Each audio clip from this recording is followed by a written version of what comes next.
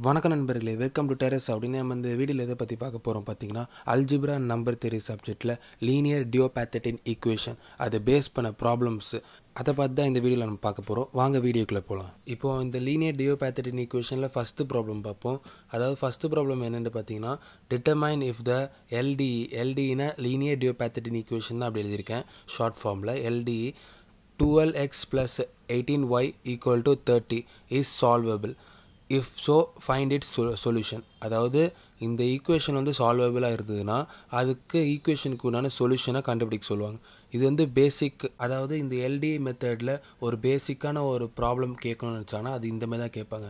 இப்போ வந்து இந்த ப்ராப்ளம் மூலமாக உங்களுக்கு இந்த எல்டி ப்ராப்ளம்ஸ் எப்படி சால்வ் பண்ணலான்ட்டு உங்களுக்கு ஒரு கிளியர் ஐடியா கிடச்சிரும். இப்போ வந்து ஃபஸ்ட்டு ஸ்டெப் எப்படி ப்ரொசீட் பண்ணணும்னா, ஃபஸ்ட்டு நீங்கள் எப்பவுமே ஒரு கொஸ்டினை பார்த்தீங்கன்னா அந்த கொஸ்டினில் இருக்கிற டேட்டாஸை கிவன்ட்டு எழுதுங்க.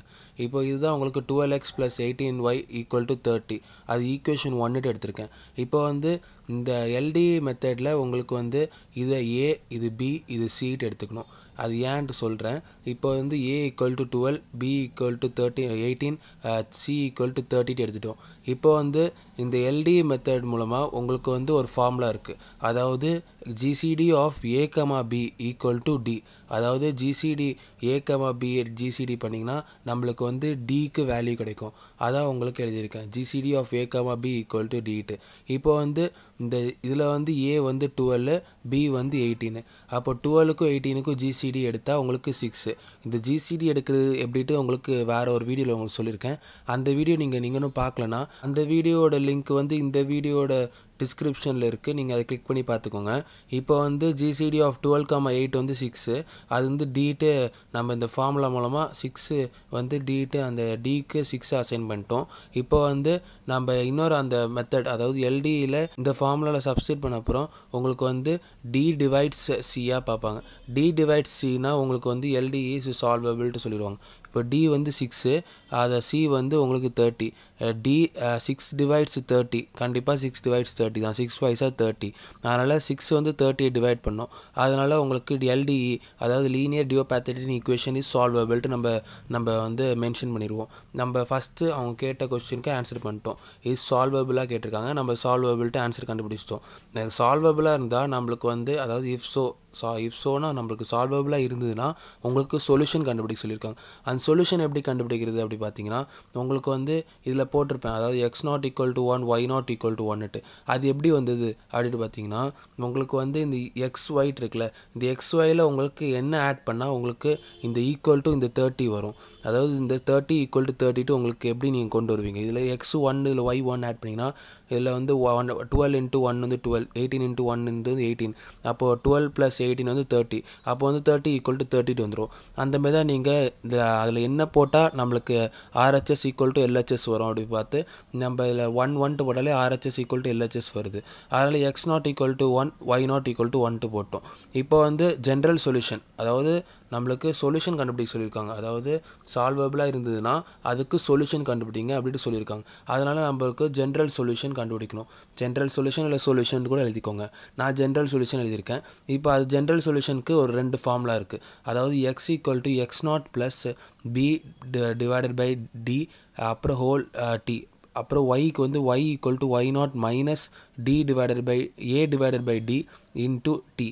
அது இது சப்ஸ்டிட் பண்ணிங்கன்னா நம்ம வேல்யூஸ் ஏபிசிடி அந்த 4 வேல்யூஸும் இதில் சப்ஸ்டிட் பண்ணிங்கன்னா சி வராது, ஏபிடி அந்த 3 வேல்யூ சப்ஸ்டிட் பண்ணிங்கன்னா எக்ஸ் ஈக்குவல் டு x0 வந்து 1 ப்ளஸ் பி வந்து நம்மளுக்கு வந்து பி வந்து நம்மளுக்கு 18, அதுக்கப்புறம் டி வந்து 6, பி டிவைட்ஸ் டி, அப்போ வந்து 18 டிவைட்ஸ் 6, அப்புறம் இன்ட்டு டி, அப்புறம் ஒய் ஈக்குவல் டு 1 மைனஸ் ஏ வந்து நம்மளுக்கு 12 டிவைடட் பை 6 இன்ட்டு டி. இப்போ இதில் டி எதுக்கு வருதுட்டு நீங்கள் யோசிக்கலாம். அது அடுத்தடுத்த ஸ்டெப்பில் நான் இப்போ எக்ஸ்பிளைன் பண்ணுறேன் பாருங்கள்.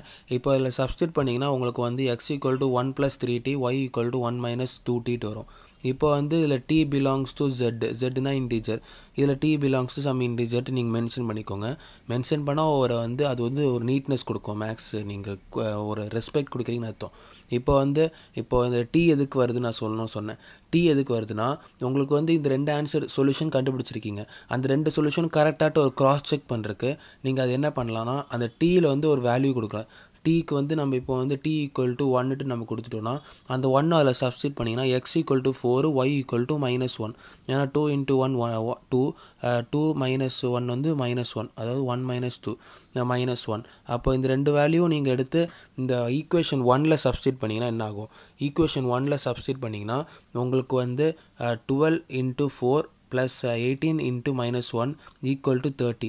அப்போ இந்த 30 இந்த சைடு கொண்டு வந்துட்டிங்கன்னா அதாவது இந்த 12 × 4 + 18 × -1 பண்ணிங்கன்னா உங்களுக்கு வந்து -30 இருக்கும், +30 இருக்கும்.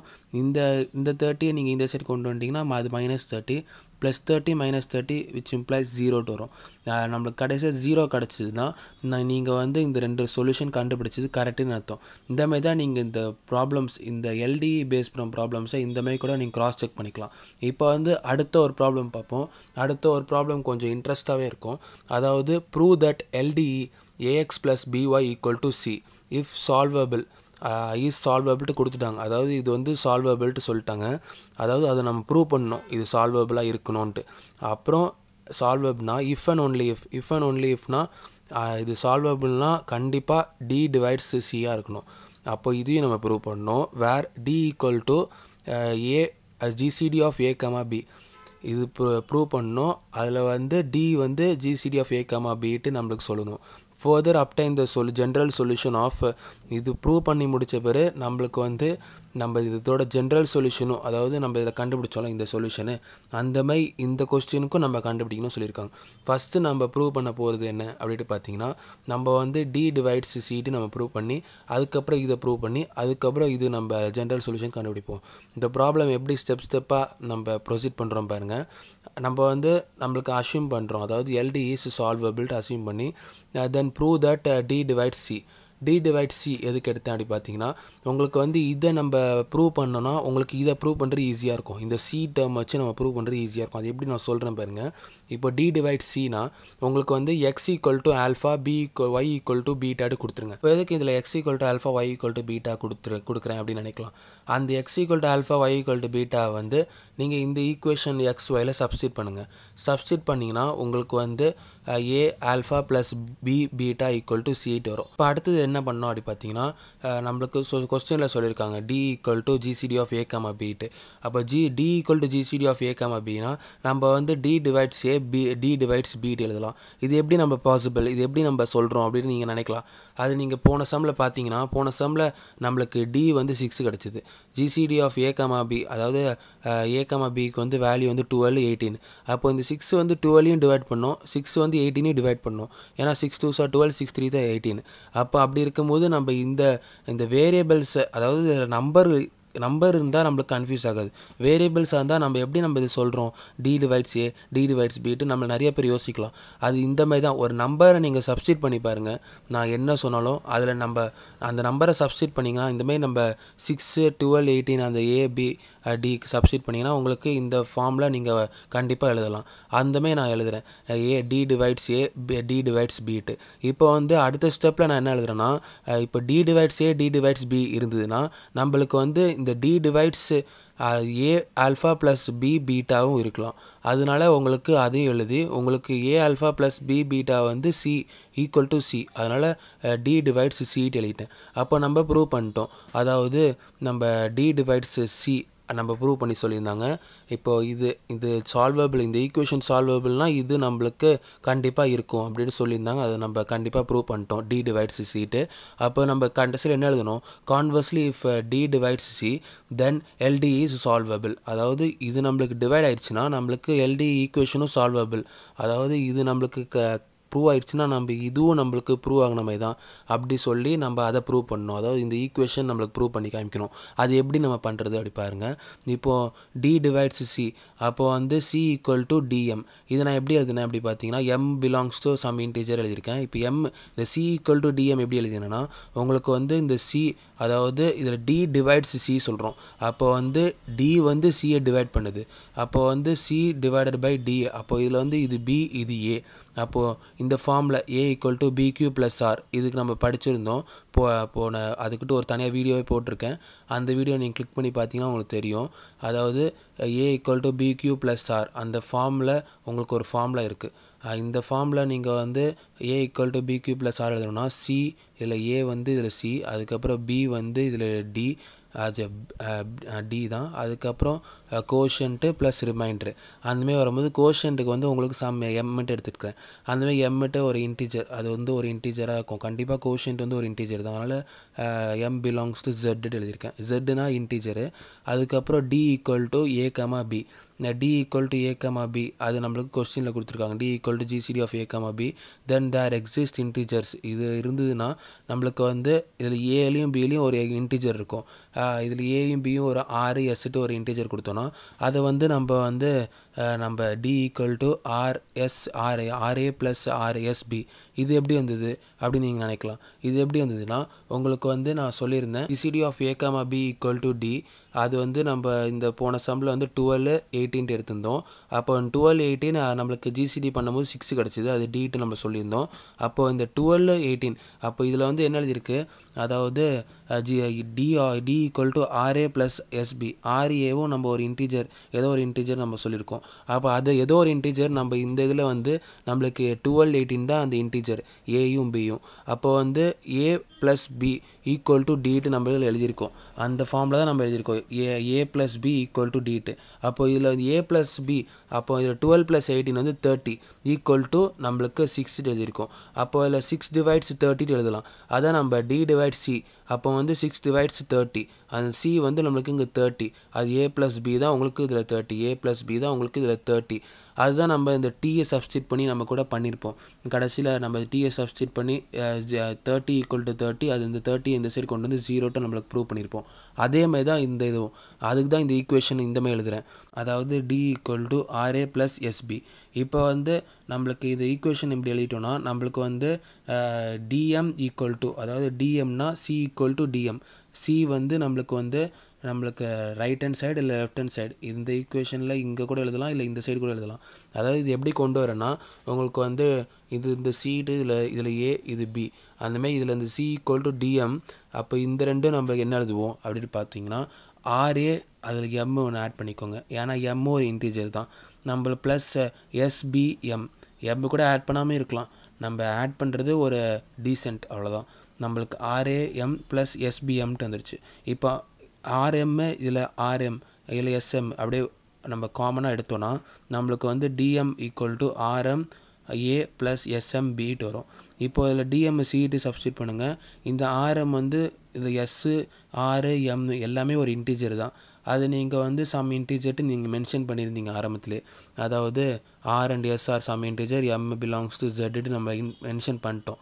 அதனால் என்ன ஆகுதுன்னா இப்போ இதில் வந்து நம்ம இந்த எக்ஸ் நாட்டு ஒய் நாட்டு நம்ம போன சம்மில் வந்து சப்ஸ்டியூட் பண்ணி நம்ம 30 ஈக்குவல் டு 32 கண்டுபிடிச்சோம். அதேமாதிரி தான் இதில் வந்து நம்மளுக்கு அந்த சப்ஸ்டிட் பண்ணுறோம்ல அந்த வேல்யூ இது ஒரு வேல்யூவாக எடுத்துகிட்டு நம்மளுக்கு இது எக்ஸ் நாட்டு இது ஒய் நாட்டு நீங்கள் அது மென்ஷன் பண்ணிக்கோங்க. அதாவது ஆர்எம் எஸ்எம் அது வந்து எக்ஸ் நாட் ஒய் நாட்டு. அப்போது is a solution of LTE ax plus BY equal to C. அப்போ நம்ம இது வந்து இதான் நம்மளுக்கு அந்த சொல்யூஷன், அந்த ax plus BY equal to சிக்கு. அப்போ வந்து நம்மளுக்கு இது சால்வபிள்ட்டு நம்ம ப்ரூவ் பண்ணிட்டோம். இப்போ வந்து அடுத்த நம்ம கொஸ்டினில் நம்மளுக்கு இந்த ஈக்குவேஷனுக்கு நம்ம சொல்யூஷன் கண்டுபிடிக்க சொல்லியிருக்காங்க. அப்போ வந்து இந்த ஈக்குவேஷன் நம்பர் 1 எடுத்துகிட்டு இது ஏ, இது பி, இது சி. அப்போ அதேமாதிரி நம்ம ஃபஸ்ட்டு சம் ப்ரொசீட் பண்ணவே பண்ணுங்கள். ஏ comma B GCD of A comma B, அதுக்கு ஆன்சர் கிடைக்கிறது வந்து நம்மளுக்கு டிட்டு மென்ஷன் பண்ணுவோம். 15, 21 கண்டுபிடிச்சிங்கன்னா 3. அது வந்து நம்மளுக்கு 3 வந்து டிக்கு வேல்யூ அசைன் பண்ணிடுவோம். அப்போ டி டிவைட்ஸ் சியா, டி டிவைட் சி ஆகுது. ஏன்னா 3 டிவைட்ஸ் நம்மளுக்கு 39. அதனால் உங்களுக்கு therefore LD is solvable. அப்போ வந்து இதில் என்ன வேல்யூ போட்டால் ஈக்குவல் டு 39 வரும் பாருங்கள். 4 எக்ஸ் நாட் வந்து 4, ஒய் நாட் வந்து -1 போட்டிங்கன்னா உங்களுக்கு வந்து 39 ஈக்குவல் டு 39 வரும். அதனால் நம்மளுக்கு போட்டு அதில் நீங்கள் ஜென்ரல் சொல்யூஷன் கண்டுபிடிக்கும் போது இந்த ஃபார்முலாவில் நீங்கள் சப்ஸ்டிட் பண்ணுவீங்க. அதாவது ஏபிடி வேல்யூவை. அப்போ வந்து பி வந்து இங்கே வந்து 21 டிவைடட் பை 3 வந்து டி வந்து 3, அப்புறம் ஏ டிவைட்ஸ் டி. அது சப்ஸ்டிட் பண்ணிங்கன்னா ஆன்சர் கடைசியில் X equal to 4 + 7t, Y வந்து மைனஸை காமனாக வெளியே எடுத்துட்டா 1 + 5t வரும். இந்த உங்களுக்கு இந்த கடைசியாக இந்த 2 ஈக்குவேஷன் தான் நம்மளுக்கு கண்டுபிடிக்க சொல்லியிருக்காங்க. அதாவது further obtained the general solution of இந்த ஈக்குவேஷன். அதான் இந்த ஜென்ரல் சொல்யூஷன் நம்ம கண்டுபிடிச்சிட்டோம். இப்போ நீங்கள் இதை கிராஸ் செக் கூட பண்ணிக்கலாம் நான் சொன்ன மாதிரி. அதாவது இந்த ஆன்சர் நம்ம இதான் இதோட இந்த ஈக்குவேஷனுக்கு இதான் ஜென்ரல் சொல்யூஷன்ட்டு நம்ம கன்ஃபார்ம் பண்ணுறதுக்கு நான் ஃபஸ்ட்டு சம்மில் சொன்ன மாதிரி இந்த மாதிரி கூட டீக்கு ஒரு வேல்யூ அசைன் பண்ணி நீங்கள் அது ஈக்குவல் டுவாக இருந்ததுன்னா அந்த 39 இந்த சைடு கொண்டு வந்து விச் இம்ப்ளைஸ் 0 நீங்கள் ப்ரூவ் பண்ணி கூட பார்த்துடலாம். இந்த மாதிரி தான் இந்த ப்ராப்ளம்ஸ், அதாவது லீனியர் டியோபேத்தனின் ஈக்குவேஷன் ப்ராப்ளம்ஸை நீங்கள் அப்ரோச் பண்ணணும். இன்னும் ஒரு 2 டைப்ஸ் ஆஃப் ப்ராப்ளம்ஸ் இருக்குது. அது வந்து நான் உங்களுக்கு அடுத்த வீடியோவில் உங்களுக்கு சொல்கிறேன். அடுத்த வீடியோ நீங்கள் மறக்காமல் பாருங்கள். ஏன் அப்படி சொல்கிறேன் அப்படி பார்த்தீங்கன்னா, இப்போது ஒரு டாபிக், அதாவது லீனியர் டியோபேத்தனின் ஈக்குவேஷன்னா நீங்கள் வந்து அது தரவாக கற்றுக்கோங்க. ஏன்னா அந்தமாதிரி கற்றுத்தா தான் உங்களுக்கு வந்து ஒரு யூஸ் இருக்கும். இப்போ அடுத்த வீடியோவில் நான் அதை போடுறேன் அப்படி பார்த்தீங்கன்னா, இந்த வீடியோவில் நீ முடிச்சிருக்கலாமே அப்படின்னு நீங்கள் நினைக்கலாம். ஏன் அப்படி போடுறேன் அப்படி பார்த்தீங்கன்னா, இப்போ வந்து அது வந்து இப்போ நீங்களே ஒரு மேக்ஸ் கிளாஸை நீங்கள் கவனிக்கிறீங்கனாலும் அந்த மேக்ஸ் கிளாஸில் நீங்கள் உங்களோட அட்டென்ஷன் வந்து கண்டிப்பாக ஒரு 7 to 8 மினிட்ஸ் தான் இருக்கும். அதுக்கு மேலே இருந்ததுன்னா அவங்க பிரெயினோட கெப்பாசிட்டியை பொறுத்து அமையும். அந்தமாதிரி எல்லாருக்குமே நீங்கள் கண்டிப்பாக 20 மினிட்ஸ் வீடியோனா எல்லாருமே கவனிப்பாங்க அப்படி சொல்ல முடியாது. நிறைய பேர் அது பாதியிலே ஆஃப் பண்ணிடுறது, நிறைய பேர் ஸ்கிப் பண்ணிடுது. அந்த மாதிரி இருந்தால் நான் சொல்கிற கண்டென்ட் போய் எல்லாருக்கும் சேராது. அதனால தான் நான் வந்து இந்த வீடியோ பாதியிலே முடிச்சுட்டு இப்போ இந்த வீடியோவோட மீதி 2 டைப் ஆஃப் ப்ராப்ளம்ஸை அடுத்த வீடியோ நான் உங்களுக்கு சொல்கிறேன் அப்படி சொல்லியிருந்தேன். இதுதான் இந்த வீடியோவில் உங்களுக்கு சொல்லணும்னு நினச்சேன். இந்த வீடியோ உங்களுக்கு பிடிச்சிருந்தால் லைக் பண்ணுங்கள், ஷேர் பண்ணுங்கள். ஏதாவது டவுட்ஸ்னால் நீங்கள் கமெண்ட்டில் கேட்கலாம். இந்தமாதிரி வேறு ஏதாவது டாபிக் பற்றி நான் பேசணும்னு நீங்கள் கமெண்ட்டில் சொல்லலாம். மறக்காமல் சப்ஸ்கிரைப் பண்ண வந்துடுங்க. அது பக்கத்தில் இருக்கிற பெல் ஐக்கனை கிளிக் பண்ணிங்கன்னா போடுற வீடியோஸ் நோட்டிஃபிகேஷன் வரும். நன்றி. அடுத்த வீடியோவில் பார்ப்போம்.